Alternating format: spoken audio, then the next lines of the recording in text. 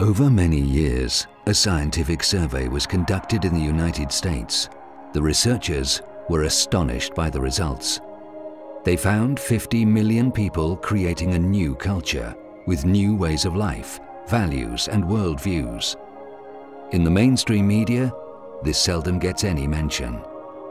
Today, they number approximately 200 million around the world.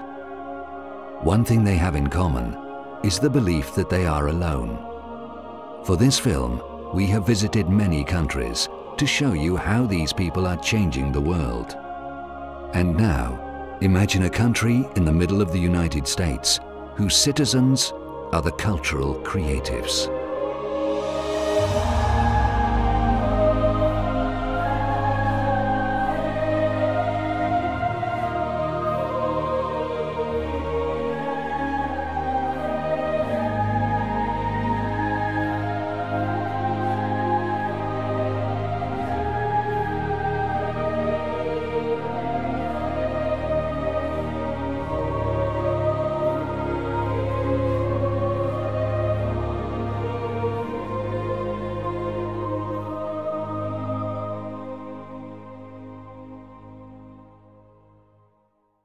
Excusez-moi, avez-vous entendu parler d'un groupe de gens appelés les culturalistes créativos? Non. Non, non. Non. Pas du tout. Non, pas du tout. Our clients are culture creatives, all of them. That's actually what we cater for, and they have very deep concerns about the environmental direction of the planet as a whole and the financial system as a part of it. We're here at the GAIM headquarters, just right outside of Boulder, Colorado, near Denver. And we are one of the largest environmental and cultural creative focused businesses in the U.S.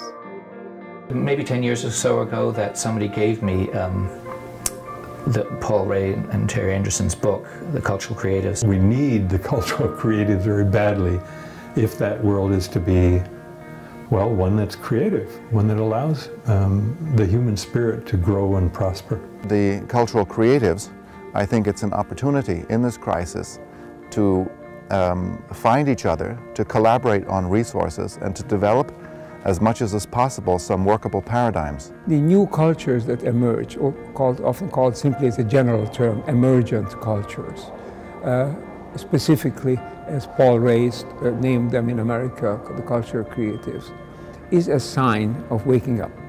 If I think about why I did the cultural creative research, the thing that comes to mind is that I'm looking for the people who can be the carriers for a major cultural change in society. Well, our company, American Lives, we were puzzled by the question. Why is it cultural creatives know more about the dangers of the world, know more about what's happening, they're better informed about climate change, and yet they're optimistic about what they can do for the future? And the answer I got in studies of ecological sustainability was, well, we've tried stuff and it works. And the more we've tried, the better it works. There was a meeting in London, and it was the first time that government ministers were at a meeting that was explicitly based around looking at peak oil as an issue. And it was quite confidential that it was happening. So there was academics, people from industry, people from business, and two of us from Transition Network, which is a young organisation, not 3 years old really, which is looking at community responses to all of this. So it felt like a historic occasion, but it also felt quite extraordinary that a young organisation has already had such an impact that it's seen as being something that really needs to attend a meeting like that. My father always used to say, how come when we want to buy a house or build a house, the first thing we do is we go to the bank to get a mortgage? What's really important about this work is that the cost of the materials, we say, is approximately 1/3 of the cost of traditional homes. We've discovered that being green, being a sustainable organization, being an organization with a conscience, as I like to think of it, does not need to be an expensive venture. Frequently we'll have people who come to find out about Ithaca Hours, and they'll say to us, well, what makes an Ithaca Hour $1 a dollar? Just because you say that it's worth $1? and then we'll say, well, what makes a $1 be a $1? I had a sense that we needed to engage the corporate world, because the corporate world was clearly, as part of the problem, was also part of the solution. So when we moved to the Netherlands, we set up a small consultancy organization, myself, another colleague, Arjen Bos, and my brother, Tim. And we set up a small organization which was basically designed to help us earn a living to do what we cared about. And the key decision we made at that time is we were never going to compromise the work that we felt we needed to do because of money. We had a kind of deep trust that if we were doing what we were meant to be doing, and we were passionate about it, and there was a need in the world, then the resources would flow. Naja, unsere Idee von Politik ist, dass die Menschen ihr Leben selber in die Hand nehmen und ihr Leben gestalten. Das heißt, wir fangen mit uns selber an, mit unserem Innenleben, mit unseren Gedanken, mit unseren Emotionen, mit unserem sozialen Zusammenleben, mit unseren Strukturen und wie wir unsere Arbeit gestalten wollen. Wir entscheiden als Gruppe eben, wie wir mit Lebensmitteln umgehen, mit Energie, mit Wasser. Und die Grundidee ist eigentlich, dass sich das auf das ganze Leben ausdehnt. Also dass Menschen überhaupt viel mehr in die Lage kommen, individuell zu entscheiden, wie sie leben wollen und wie sie sich einbringen. Und die direkte Demokratie ist natürlich die politische Fortsetzung davon. Also dass Menschen viel öfter und viel mehr gefragt werden, was sie wollen, wie sie Dinge haben wollen und auch einbezogen werden in politische Entscheidungen. Also nicht nur alle 4 Jahre mal ein Kreuz machen und dann machen die Politiker hinterher doch was anderes, sondern dass wirklich Politik wieder eine Sache der Menschen wird. Eine Politik von unten und am besten noch, wie wir gerne sagen, auch eine Politik des Herzens. Also weil Politik geht ja nicht darum, Strukturen zu bestätigen oder aufrechtzuerhalten, sondern es geht um die Menschen. Und das dürfen wir heute nicht mehr vergessen. There was an emerging subculture, a different way of life, a group within the United States, and then it turned out they were also within Western European and Japanese civilizations as well. This emerging population was neither traditional nor the dressed for success moderns, but people who were strong on both the inner directed kinds of psychological development, even spiritual development, and very engaged in big issues of our time. This new culture is growing very rapidly. 10 years ago, or the late 1990s, for example, in America, 2% of the population, now perhaps 25%, and now perhaps in Italy, almost 30%, in other parts of Europe as well, in Japan as well. Alleine in Deutschland gehen die Schätzungen von 8 bis 20 Millionen. Also mindestens 8 Millionen von 80 Millionen Menschen sind kulturell kreative Menschen. Talking about how many cultural creatives there are is a useful device for highlighting that this is a major change. The question of how many people do you need to pull off a fundamental change in society is not clear. For example, the Renaissance in Europe was done with 50,000 people. 50,000 isn't a heck of a lot of people.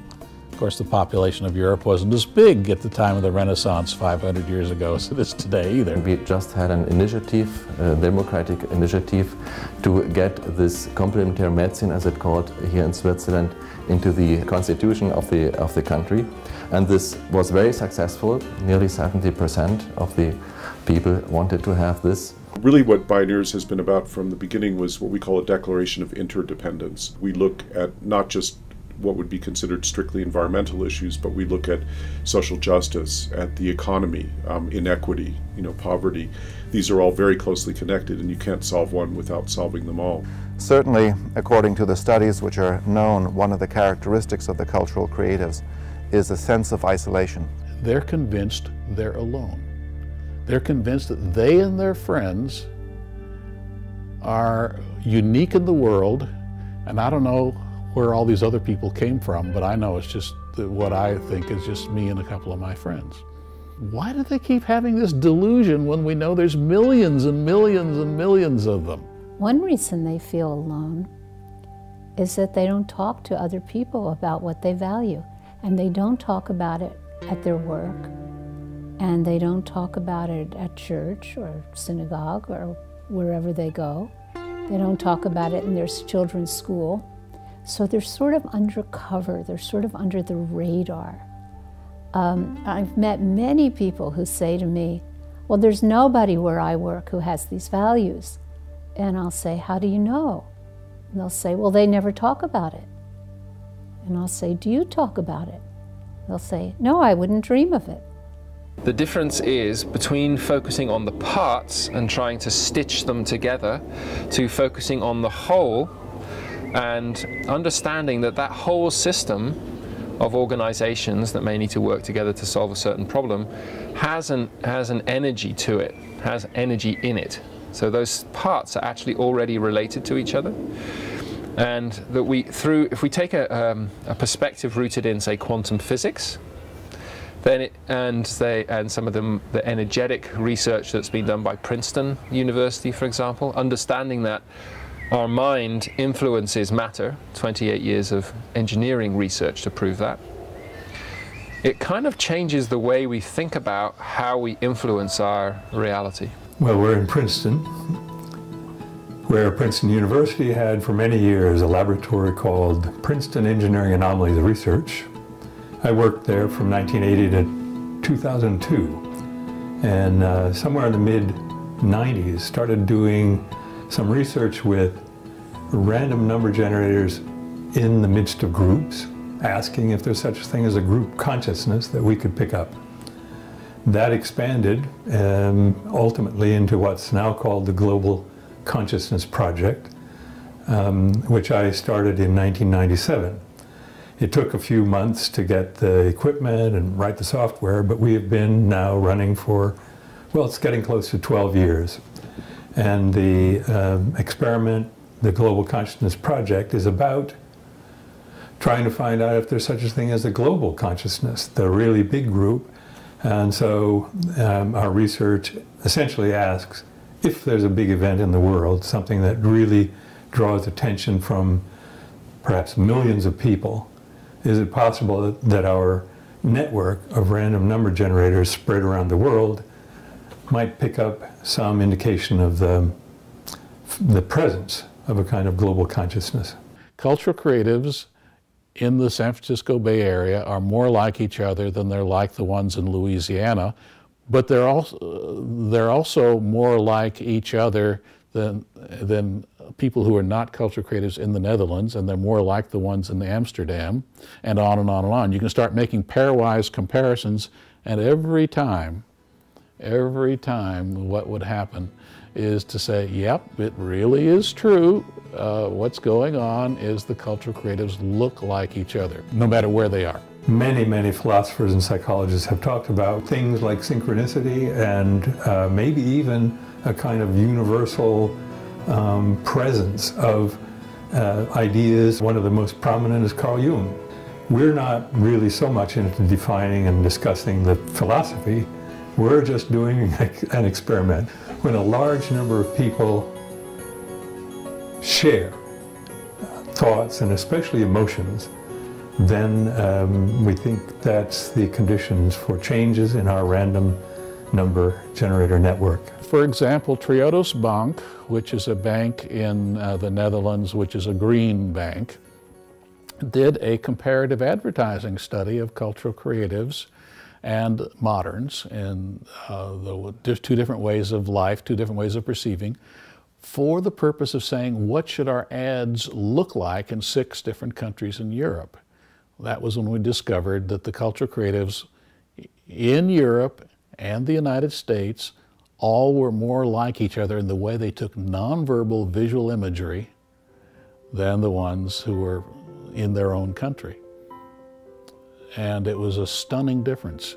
So it was literally the case that cultural creatives look like a style of getting and using information, a way of thinking about what they're seeing about the world that is different than their own fellow countrymen in their own country.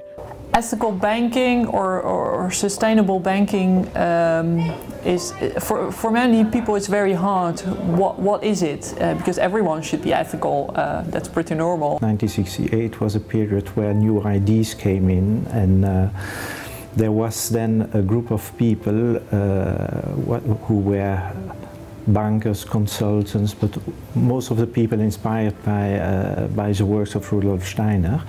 And they wanted to think about other ways to use money on a more authentical way and try to see if you can really use money as a development tool rather than making money with money.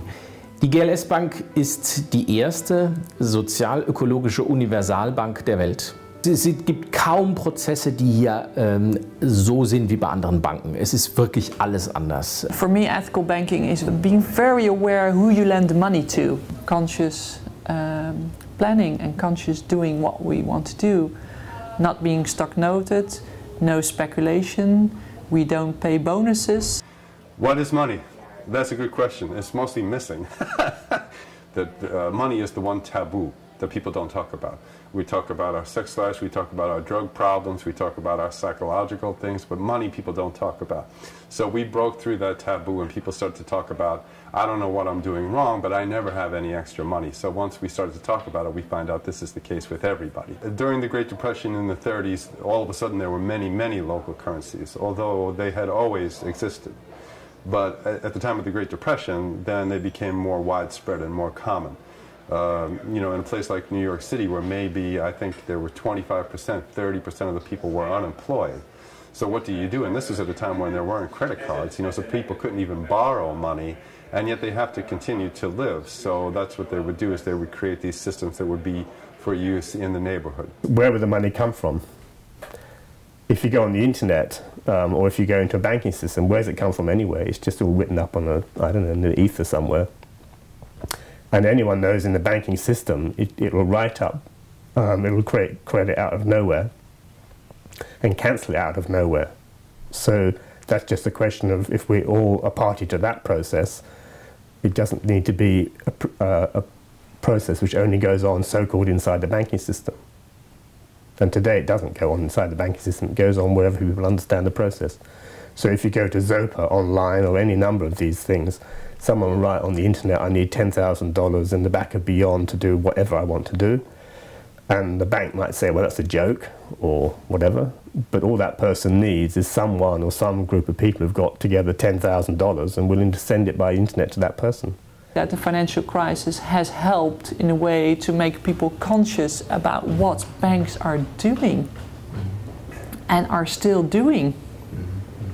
They are not changing that much. I have a friend, Elizabeth Saturis, who's a biologist who is doing things in the Amazon to help the natives survive, and she once asked a Brazilian banker, well, you're doing things that are killing off the Amazon, isn't this going to harm your own children? And he did this. He said, don't talk to me about that, I can't think about it.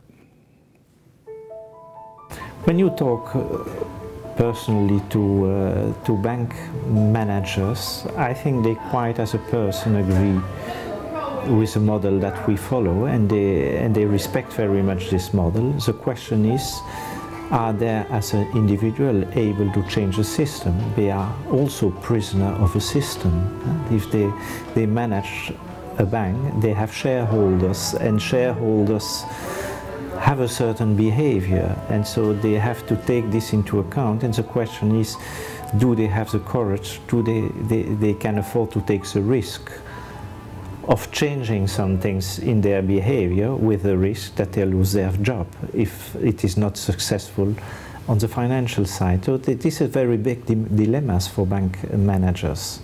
The future of finance, or even current finance, really is a function of our consciousness, straightforward.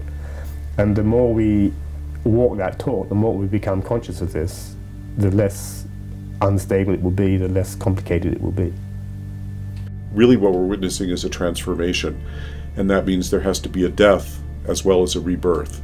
And the system that we have needs to die. It does not work. What it does is it concentrates wealth and it distributes poverty, and it's profoundly anti-democratic, and it is devouring the planet. So the question that we really face is, how can we imagine redesigning the economic and social system given this crisis, and of course given past crises as well? The essential thing about capital, or the evolution of what I call capital economy, dating, let's say, from the Renaissance, is the appearance of double-entry bookkeeping. Now, this, you can change your whole understanding of the universe. So if when people were taught financial literacy in their youth, as I think they ought to, they would be taught a history of economics which would be far less political than the current one is, far more understanding of the nature of capital, far more linked to, I think, fairly classic understandings of finance than often financial teachings are, deeper politicized without any ideology pushing behind it. They will also be led to double-entry bookkeeping as the technique on which the whole modern economy completely depends. If you were to teach double-entry bookkeeping to people, they could never have a capitalist-socialist divide in their minds. It would never arise. And this technique, if I put in a certain image, means you have to be aware of your motives in doing something and of the effects you have on those around you. Transition started about 4 years ago with some work I was involved with in Ireland, and then Totnes, which is quite close to here, became the first transition initiative in the UK. And since then it's spread and spread, so there are now over 350 formal transition projects, and then thousands of what we call mullers, ones who are mulling whether to become formal initiatives or not. There are now national transition organisations, sort of national hubs in the US and Canada, Australia, New Zealand, Italy, Sweden. The Netherlands seems to be a very ripe place for this kind of work. So the last few years we've been developing something we call mesh working, which is an approach to collaboration across sectors to be able to engage some of the complex challenges that we're facing.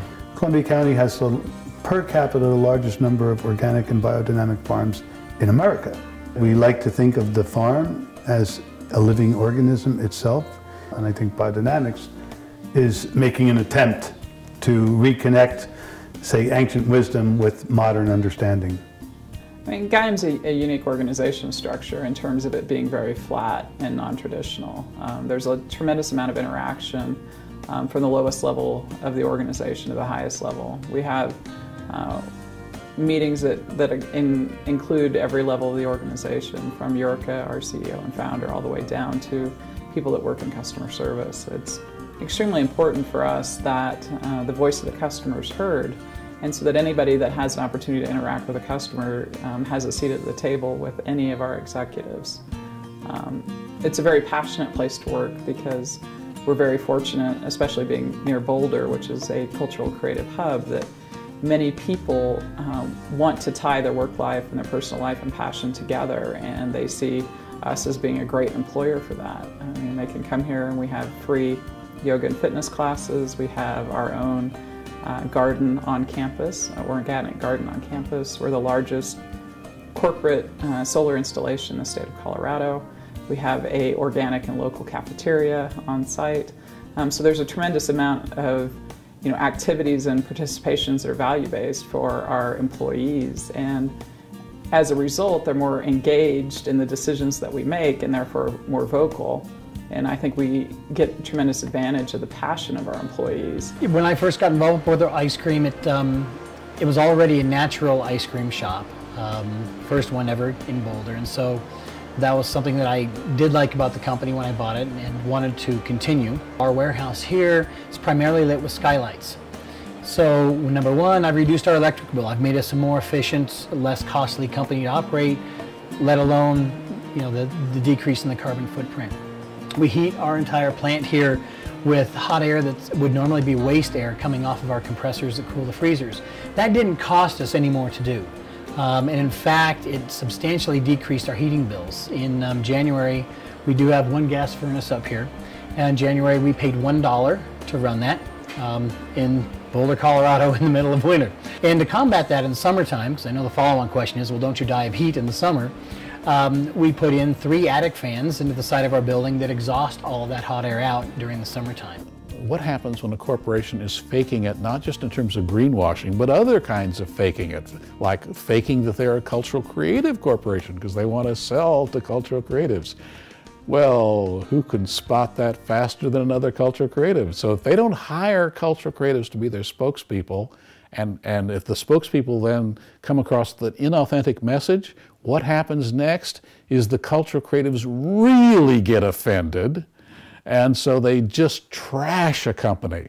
There was a company that put out clothing, a line of fairly expensive clothing called J. Peterman.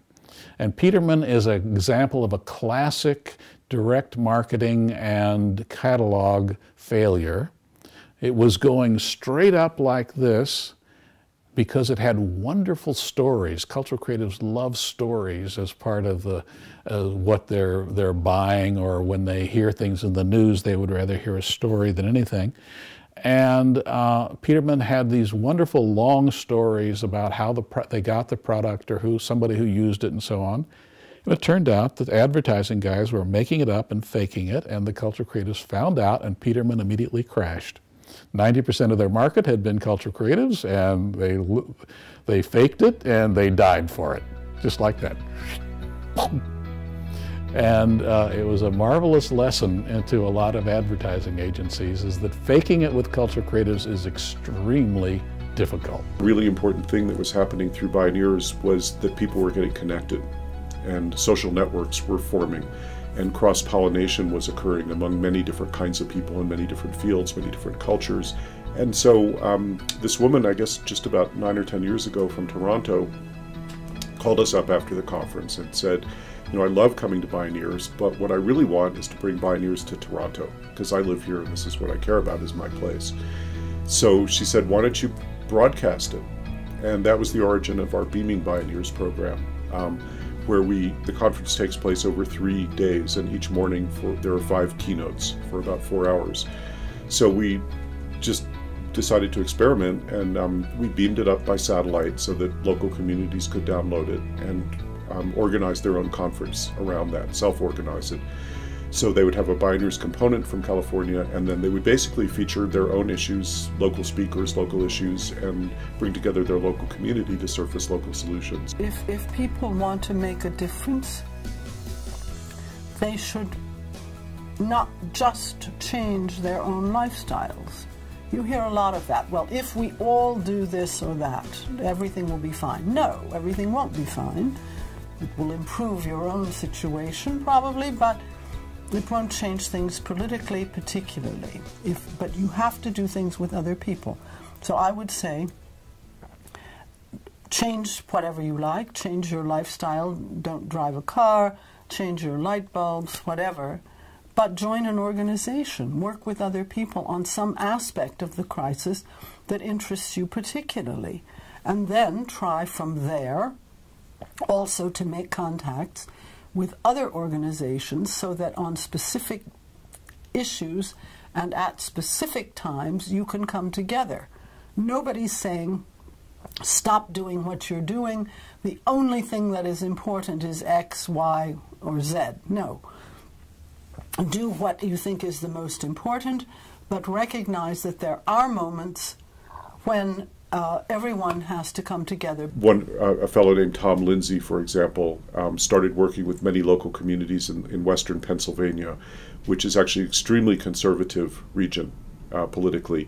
But what these communities were finding, which have a lot of a tradition of family farming and small farms, was that corporate agribusiness had targeted their region and was moving in these giant animal factory farms. So they came to this lawyer, Tom Lindsay, and said, how do we stop them? And he said, well, by the law, you can't actually stop them. You can only regulate how fast or how slowly they poison your environment. And this was destroying water tables. It was destroying the air quality. People were getting asthma. It was a very, very bad situation. And so they said, well, that's not good enough. We just want to say no. We don't want them here at all. So he wrote ordinances, and then ultimately some of the communities wrote their own local constitutions that simply banned corporate farming altogether. That was it. And they removed what are called corporate rights and said that the community rights superseded those corporate rights. And this sounds unlikely, and it's especially unlikely because it's coming from the most unlikely people, which is hardcore conservatives. But they were fed up, and they were watching their communities and their quality of life being destroyed. So this has spread around the U.S. to quite a number of communities now, and it's percolating up to the federal level because of this recent Supreme Court decision that is essentially allowing corporate political free speech, which means it's not free at all. It's incredibly expensive now. And of course, no citizen can afford those costs. There's actually a movement now to create what's called the 28th Amendment to the U.S. Constitution, which would remove corporate rights and take it back to where it's supposed to be. It's truly amazing where CalEarth is now, because the journey that my father went on to get to this point was very difficult. It was full of challenges, full of obstacles, people constantly standing in his way. You know, he came from Iran to the United States, back to Iran, back to the United States, all around the world, telling people, fighting with the building department, fighting with local people who couldn't see the vision that he had, but he still continued. No matter what anyone said or whatever anybody did, he had this quest. Now that they've gone to an international building code here in California, and once we get our plans updated to the most recent code this year, it'll be even easier throughout the world for people to be able to do this work. We've had it been built all throughout the world, and just for the fact that it was built here in California in this seismic zone, it makes it significantly more accessible in all the rest of the parts of the world, because we've been able to prove it here in this very difficult climate. There's a poem by Rumi that says, "Earth turns to gold in the hands of the wise." A lot of people want to do it and find a way so that they can build it for themselves, that they can use solar and wind and lower their bills and live in something that's sustainable, that they know will last and that will also be good for the environment, that isn't causing more carbon footprint. It is now, in this rural county, one of the largest employers. We have 150 people working here. We have an extremely innovative way that we deal with our health insurance that now, as people are saying, ooh, in this healthcare crisis in this country, and we just had our rates reset and 0% rate increase, 0%. After last year's less than 2%. Well, our insurance agent says, unprecedented, never have seen this happen, you know, and I'm not an insurance agent, so I have to take his word for that. But I do know that people in the county and other businesses who are struggling to deal with the health insurance question say, when they hear that we're still offering full health, dental, life insurance, and we're still paying 90% of the premium, and we're actually able to encourage complementary therapies. We have this self-insurance pool that we can work with along with our outside provider. They say, this is really innovative. Okay, this is a new way of approaching it. This is good. So in the county, when you see, because we're a small county and a rural county and there's not a lot of large businesses, we kind of stick out a little bit as 150 employees and about, say, roughly $10 million of financial activity. Gemeinschaften werden in der allgemeinen Presse und Fernsehen viel zu wenig erwähnt. Ich bin immer wieder erstaunt, wie viele Menschen keine Ahnung haben, dass es große existierende Gemeinschaften gibt, die alle sagen, ach, das war mal in den 70ern und hat sich dann überlebt. Und wenn sie dann herkommen, denken sie, oh, wenn ich das gewusst hätte. Also es ist oft so ein richtiges Erstaunen, dass auch viele große Gemeinschaften längst über die Anfangsschwierigkeiten mit Spüldienst oder Arbeitsverteilung hinaus sind, sondern funktionierende Wirtschaftssysteme eigentlich aufgebaut haben, von denen andere auch profitieren können. Wir leben hier auf einem Gelände von 15 Hektar mit vielen bereits bestehenden Gebäuden, die wir so gekauft haben. Und da ist unsere ökologische Arbeit nicht der Neubau von Häusern, sondern die Altbausanierung. If I now see that ultimately we're not going to create the reality we need to create through trying to change the old system, what do we do? And I was reminded of a Buckminster Fuller quote which said, you can't, don't try to change the old system, but build a new one that makes the old obsolete. So where at some point, you know, the new is mature enough to be able to take over the helm, as it were, from the old system. A lot of us in our kind of campaigning mindset or in our disappointment and frustration at the state of the world blame the current leadership and demand that they change things. But the current leadership, you know, has to keep the lights on, has to keep us supplied with food, has to keep our societies running, has to keep our organizations running. And they don't really have the space to radically think about how to do things completely different because they have to keep things running. And ultimately it's the responsibility of people like me and these kind of people to create the new systems as quickly as we can that are going to be mature enough to take over from the old system. It's not the responsibility of a current leadership. We can't demand from them that they need to create the new system. What we can suggest that they do is create the space for experimentation and research so that the new can emerge. But ultimately, we need to take responsibility for creating that new system, and we need to do that as quickly as possible. Conventional medicine is very expensive. It can also be quite dangerous or harmful, and many treatments simply don't really work very well. And I don't at all want to put down Western medicine. It has many virtues, and if I got run over by a truck, I'd be very happy to be in the emergency room, and there are many good things about Western medicine. Here in the US now, more people actually pay a visit to an alternative practitioner than to a doctor. That occurred several years ago, that tipping point. I think a big signal in Switzerland was the vote for to have the complementary medical approaches, so of which anthroposophical medicine is one, homeopathy and then traditional Chinese medicine, to have these included again in the basic medical aid, in the basic insurance. You know, that was as law that it has to be included.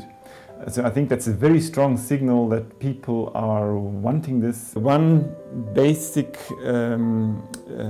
element of anthroposophical medicine is the threefold and the fourfold man. And the threefold man being that one views the human being as, let's say, as in parts, and those being the nerve senses system, the rhythmical system, and the metabolic system.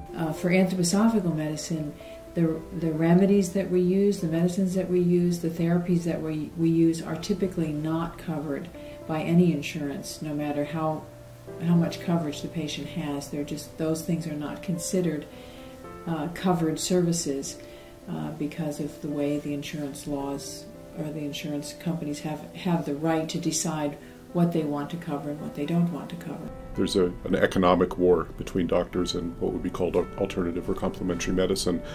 But beneath that is a conflict of medical opinion, kind of a medical civil war philosophically that's been going on for centuries. And the core of it is that what we would now call allopathic or conventional medicine grows out of a tradition called heroic medicine, which was based on the premise that your body has no ability to cure itself, and the doctor needed to intervene heroically, often with treatments like mercury or surgery before there was anesthesia and asepsis, infection control, and so forth. And on the other side, what you find in empirical medicine, or what would be now called natural medicine, the basic premise was that as a healer, what you want to do is stimulate the body to cure itself, because the body has remarkable capacity for self-repair and for healing, which we really understand very little about. We can know things to do that will make that happen, but we may not know why it happens. Sometimes people say the herbs haven't really been tested for medicine. And I'm the first one to say the herbs have been tested. They've been used by millions of people for thousands of years. And to me, that is much more relevant than a 2-year rat study or even a drug that is newly introduced into the marketplace and everyone's all excited about it. And then 6 months later, there's a recall because we find out now that it's been launched in the public that there's side effects that are dangerous or even life-threatening. What we've really witnessed, I think, is that a lot of people are getting satisfaction from natural medicine. They wouldn't keep doing it if they didn't. And they generally report that they find better treatment as a human being. I think the average time that a doctor spends with you, or if you try to ask a question or make a statement, they cut you off after 8 seconds. So there's not a lot of dialogue in the conventional system, and I think people don't like that. Yeah, we have, since we've been here, which is now almost 13 years in Ann Arbor, we have had a very close relationship with the University of Michigan Medical School, and we have students who come to our office and residents sometimes, and we work together with our colleagues there, and we also go to the university to participate in alternative medicine group discussions with the medical students to teach them a little bit about our orientation. We need to be re-educated because we've really been bamboozled, I'd like to say, meaning thought that everything needs to come from a store and that we're powerless. One of the things that's really special about raw food is it contains enzymes. And enzymes are the spark of life. We know that enzymes reduce inflammation. And we're also finding out in our modern times that almost all diseases are inflammatory in nature. Let's talk about the social movements that the cultural creatives have grown out of, because some of the movements are very visible, like the battle in Seattle, the people who were demonstrating in the streets against the World Trade Organization back around 1999 and 2000. What the battle in Seattle was about was stopping the World Trade Organization, stopping them from giving in to corporations and destroying the livelihoods of many people around the world. The MAI, the Multilateral Agreement on Investment, was being negotiated in secret at the OECD in Paris by the OECD members, which is to say the rich countries of the world. And this agreement was secret, but we in Paris got copies of it, strangely enough, through some Canadian friends. And when we read this agreement, we were absolutely appalled. It said transnational corporations can even bring legal proceedings against a government if they, the transnationals, think that their future profits or present profits are being prevented or destroyed by the action of a government. News media refuses to cover it anymore. They've stopped covering demonstrations, and they've stopped covering things that we're successful at, because now that the boundary line between the business side of the news media and the reporter side of the news media has been dissolved, the business side doesn't let the reporters report on new social movements anymore. And that's a very important thing to know, is that we have an active business-oriented censorship of reporting about what cultural creatives are doing. At the beginning, it was quite hard to get it into the news, because most reporters, most journalists said, this is too technical, our readers aren't going to understand, and so on. But we did get a couple of very prestigious people to write op-eds, basically short descriptions of this thing in the papers, and from then it took off, and we were able to create an enormous amount of pressure, and for the first time bring together groups that really had not worked together before. That was the first collection of major demonstrations that had been organized over the internet. So the internet made it 10 times cheaper and 4 times faster to organize those demonstrations against the World Trade Organization. So we had a quite disparate pressure center made up of filmmakers, actually, of people who were worried about the intellectual property aspects of this agreement, North-South solidarity organizations, women, cultural people, farmers even, trade unions. It was quite a remarkable coalition. They made the big mistake of putting the whole WTO in the center of Seattle, in a conference center which was right across from large hotels and right downtown. And logistically, I had nothing to do with this. It was very brave, smart, young, much younger people who had been in Seattle organizing for 6 months. They had been teaching people nonviolent techniques so that when the conference happened, they were in a position to actually, it was a battle because it was organized, but a nonviolent battle. So you could choose your group. It was called an affinity group, and you could say, I I'm willing to stay no matter what happens. I will put chains around, I'll be next to my neighbors, and even if I'm tear gassed, I will stay. Or you could say, I have to go collect my child at school at 5 p.m., say, and so I want to be able to leave if I have to. People organized according to how far they wanted to go and who their affinities were. And you were responsible for the people in your affinity group. And they had doctors, they had lawyers, they had people all through in different sectors. It was beautifully organized. It may have looked rather chaotic, but it wasn't. And I was kind of a tourist in all of this because I was there for the very big meeting that we had the night before in a huge teach-in in the Symphony Hall, which held 2,800 people, I think, and it was full, and there was many people outside. And here I thought, it's happening, you know. Suddenly, I think we have a movement. I believe one of the worst things, in a way, would be, although I fully understand that many people individually have been have suffered through the crisis, through the financial crisis, is to press what I call the reset button. That we've had a difficult time, we've had bad experiences, and we go back to normal, if there is such a thing as normal. Because certainly what we've experienced in the last number of years, normalcy, what is normal, what we understand to be normal, is not what we want as a basis for the future. In a global economy, you can't wake up financially in one corner of the world. This is not possible. And so part of the problem we have is it's pushing against our normal consciousness, and that's our main problem. If we could just find whatever the thing is which gets us over that little hurdle, we would see we're in a completely different financial world than the one we think we're in. We're not in a world which is run against our best interest. We're in a world in which we're really not conscious of what we're doing. And I think anyone who's concerned about being manipulated just needs to take hold of his balance sheet and manipulate his balance sheet himself. If now humanity is supposed to be wide awake consciously in finance, and it isn't, then people who are wide awake, they have a huge power.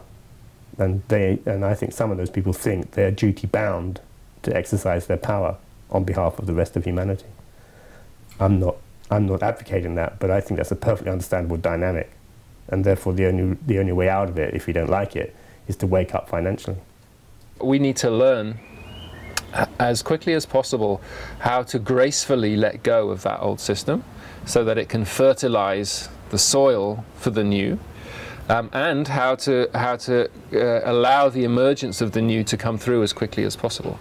Pain and suffering that we go through as humanity over the next years will be directly related to how attached we are to our old ways of doing things.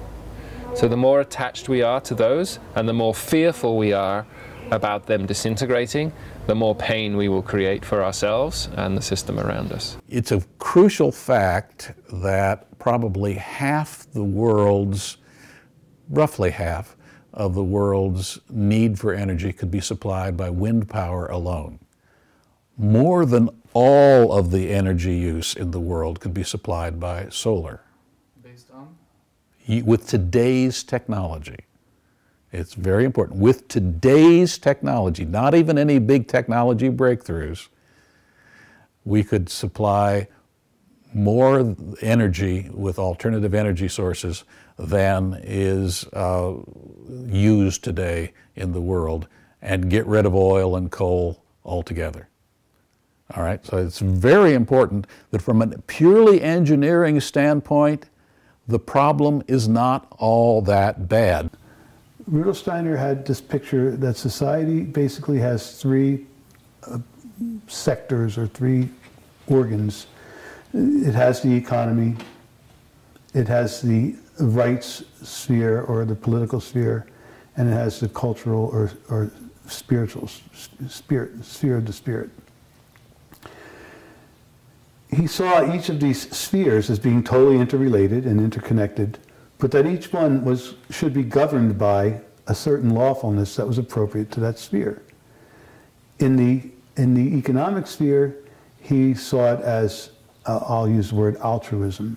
He kind of used the word fraternity or brotherhood, but in the politically correct day, you know, brotherhood excludes 51% of the population, so we'll go with altruism. The idea is, if I meet your needs, if my activity meets the community needs, my needs will be met.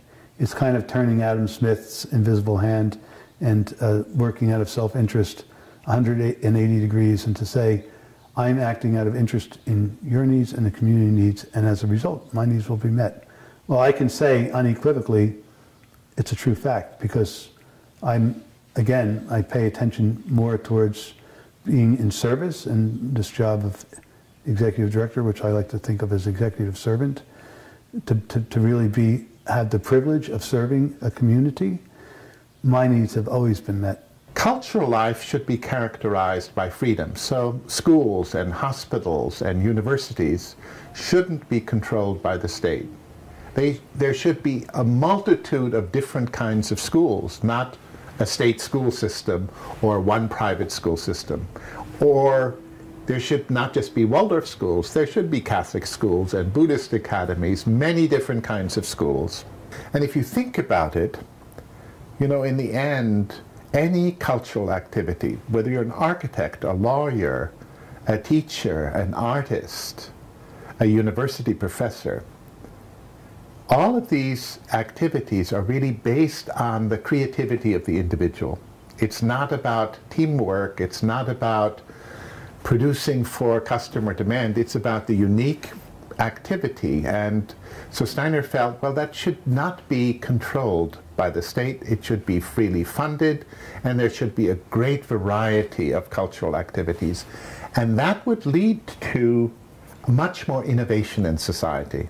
In the political sphere, in the rights sphere, the lawful principle guiding that is equality.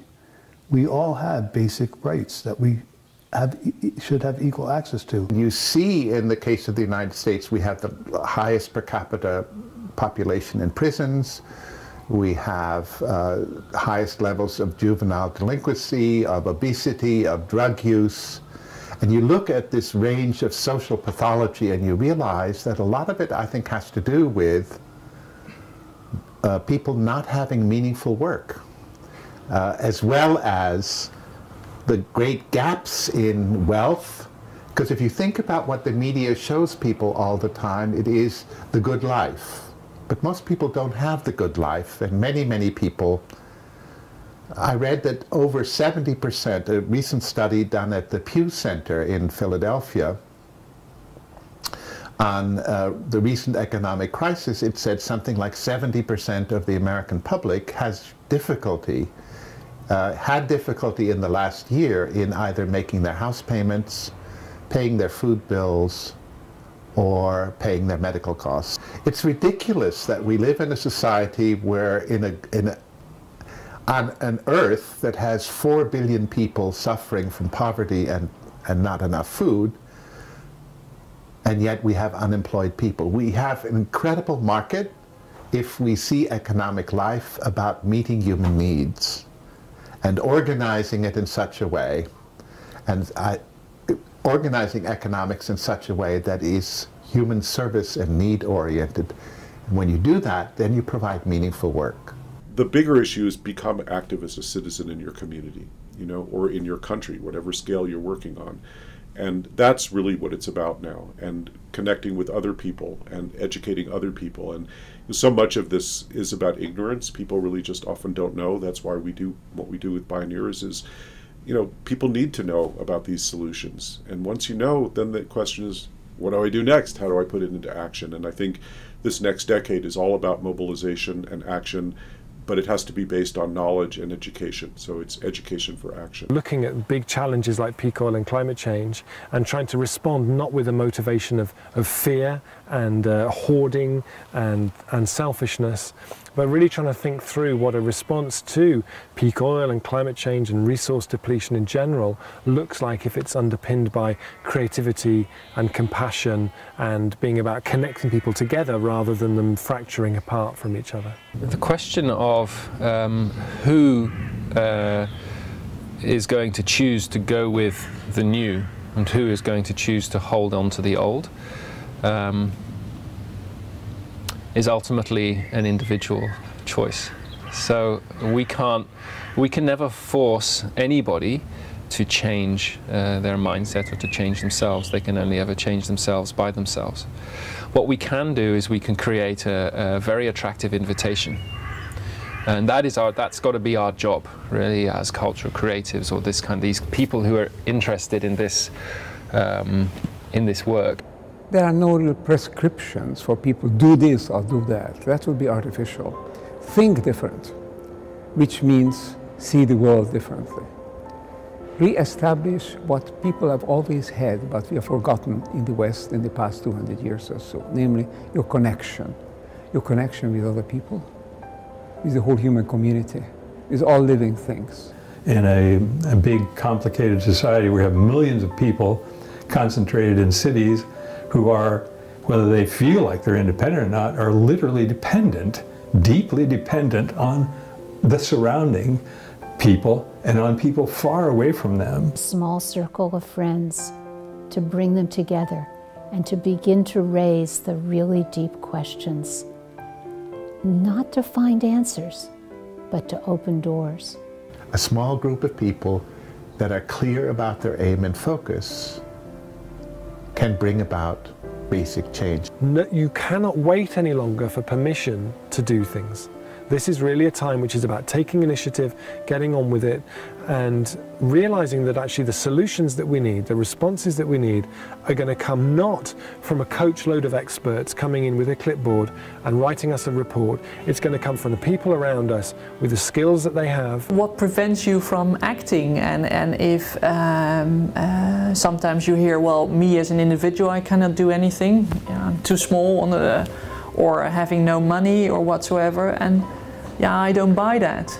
If you look back at the roots, for example, from Triodos Bank, they started with just a few men themselves, no money whatsoever, and you see 30 years later what happens. There are thousands and thousands of those groups working, and if we saw that, we would be full of hope. The time is more than right for the idea of cultural creatives to come to the fore. Frankly, I think probably most people don't, who are, you might say, definable as cultural creatives have no idea about it. But it doesn't matter, because what they are, what the idea of cultural creatives is about, is people who are willing and able, ready to move. Historic, once-in-a-lifetime opportunity to do something really extraordinary.